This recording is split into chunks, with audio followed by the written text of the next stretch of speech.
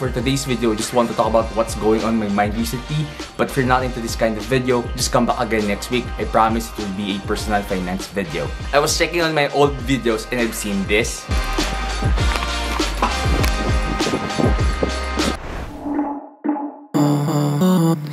Yesterday, there was sun and there was rain, beauty in the mundane.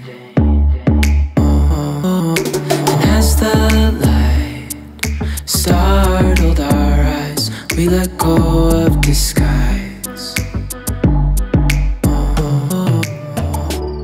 It's been a year since I last went out of town with my friends, so this was in Bawan, Batangas. It was actually during the last week of June and I was hesitant na sumama kasi it was a free diving activity and hindi ako marunong lumangoy. Pero buti na lang, I'm glad na sumama ako. Let me show you something. This is the main reason why I survived that trip. Nakalangoy ako dahil dito. What I've noticed recently during the time of this pandemic is I'm getting emotionally distant to some of my friends. Kasi we're so used to hanging out and since hindi na nga pwede yun, we're not getting in touch anymore.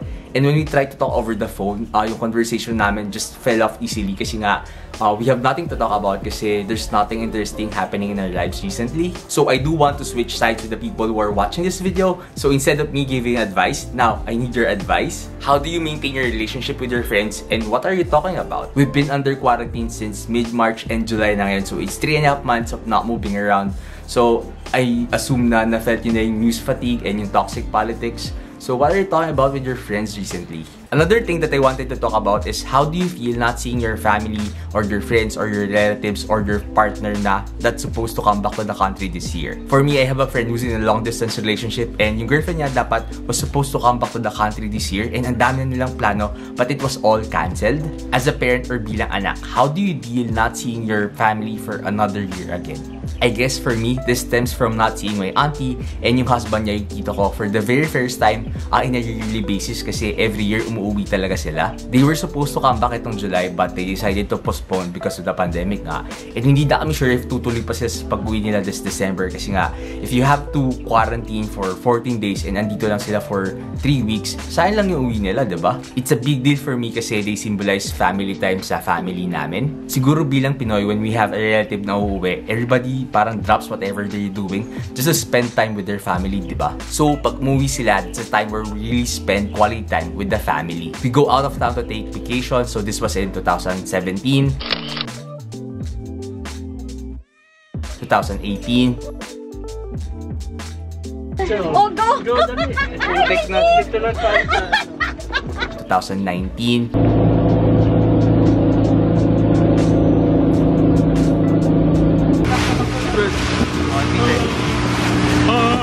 And this will be the year that we will never get to take that time off. That's also the time where we really come together with the extended family, yung mga pinsan ni Mami and their family. We hang around sa hometown namin sa Mayhay or kaya naman we have a huge dinner outside sa restaurant. I don't know, I just felt that yung quality time that I was looking forward to with my family was taken away from me this year. It is also my path to a major break to take a pause to whatever work I'm doing or kaya naman to whatever stressful thing I'm doing. It's just a bummer not to be able to do this year.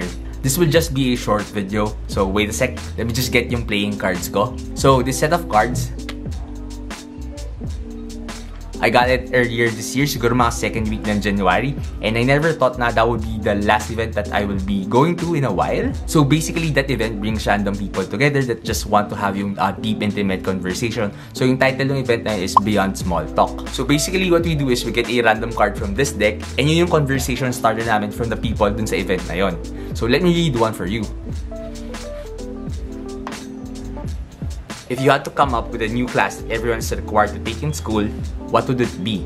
So basically, you have to ask this question to the people around you and also you have to share your thoughts about this card and yun. So let me share to you my answer to this card. If there's a new class that I think people should be required to take in school, that would be human relations. Funny should be common sense, diba? But I noticed as I grow up, parang people doesn't know how to treat other people properly. Hindi ko magets why people tend to be so rude. Hindi ko magets why people tend to pull each other down. Hindi ko magets why people are so hot-headed na feeling nila kailangan nilang kalabanin lahat ng mga tao sa mundo. So yun yung answer ko dun sa card na yun. And I also want to know your answer. What new class you think we should require our students to take? Okay, this is where I wanted to end this video. The reason why I go to events to meet random people is because it takes my breath away. Kinakabahan ako to approach random people.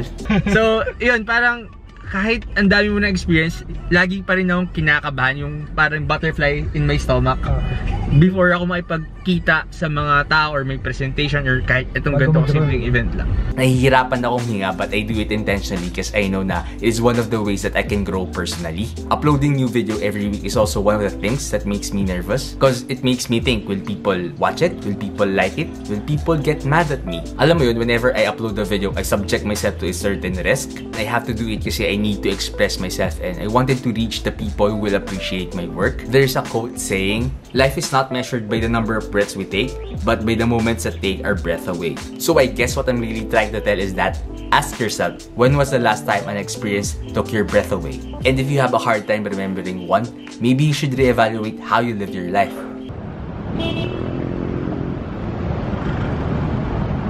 Hindi mo kailangan tumalon sa lumilipad na airplane with a parachute on your back to make an experience worth remembering. It could be as simple as saying compliments to the people around you. It could be by embracing your vulnerability to share your personal stories. By telling people what you really feel about them na hindi mo masabi-sabi. By going on a random date.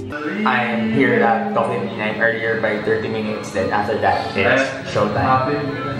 Whatever it is, how simple it might be, for as long as it is meaningful to you and you feel discomfort, that is enough. That's where I would end this video. If you like the message ng video and you think you have a friend who might need it, kindly share this video to them. Reminders na lang, I would really appreciate you hit the like button, subscribe if you're not a subscriber, and thanks for watching. See you in the next video. Bye!